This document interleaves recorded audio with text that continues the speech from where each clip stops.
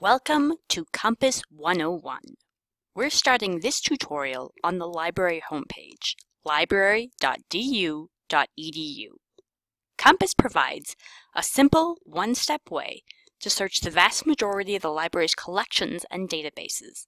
For more targeted searching, try searching individual databases, which contain subject-specific resources with more search options. Let's try a quick example search for coral reefs to help us understand what's included in a Compass search.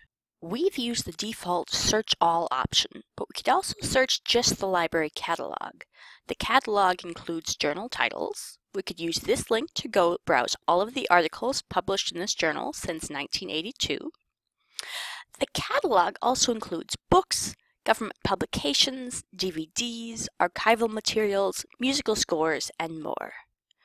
We could also just search the Articles Plus subset. This includes encyclopedia entries, individual journal articles, newspaper articles, book chapters, and more. Now that we have an idea of what Compass is searching, let's return to the default Search All option and start narrowing down our 110,000 results. Putting quotation marks around the phrase coral reefs forces the database to search these two words as a phrase, so we won't see articles about coral necklaces or barrier reefs. That gets us down to about 86,000 results. You can also narrow a search by adding another main concept. Let's specify that we want articles that include both the term coral reefs and the term bleaching. I'm capitalizing the word "and" so that the database knows it's a search instruction. We're not looking for articles that use the word "and." Coral reefs and bleaching gives us about 10,000 results, but now I'm worried that an article might have mentioned the word bleached rather than bleaching. If I put an asterisk after the H, that will find articles that mention the word bleaching, or bleach, or bleached, etc., and that gives us about 11,000 results. Now let's look at the Refine Results menu on the right-hand side of the page.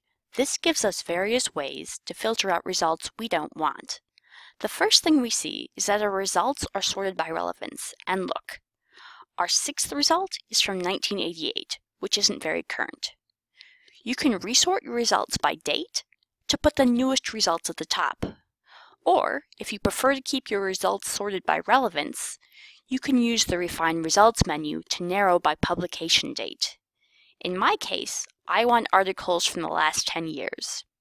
So I'll type in 2007 and click Refine. Let's look at the other search filters available. The peer-reviewed journals filter is very popular. Just remember that Compass only knows if the journal itself is peer-reviewed, so you still need to watch out for book reviews, editorial pieces, and other non-reviewed content that is found in a peer-reviewed journal. Clicking on an item title gives you a lot more information about the item. You can scroll down to read the abstract, listed under description. You can see what keywords were used to describe the article under subject. These keywords make great search terms for future searches. You can copy a pre-formatted citation in a variety of styles, and you can copy a link to the page, so you could email this record to your professor or a group member. To get the full text of an article, look at the Access Online options, then click the name of the database that holds the article's full text. Log in with your 87 number and Pioneer Web password, and once you get to the article page, you want to look near the top of the page or in the left or right-hand sidebars to find a link to the PDF. Now, let's go back to our search and look at how to remove a search filter. Look under Active Filters at the top of the column and click the X next to the filter. Let's try a few more search filters. Under Resource Type, you can narrow down to a specific resource type, such as books. We have both ebooks and print books. Here's an example of an ebook. You can see it says Online Access Available.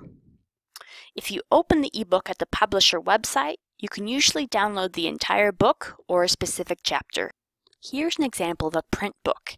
It's in the main library also known as the Anderson Academic Commons.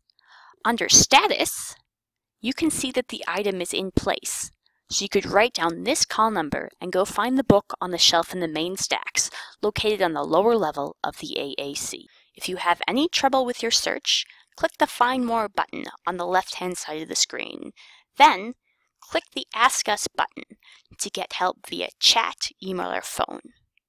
You can also click Request a Research Consultation to get one-on-one help from a librarian. Thanks for watching our Compass 101 tutorial.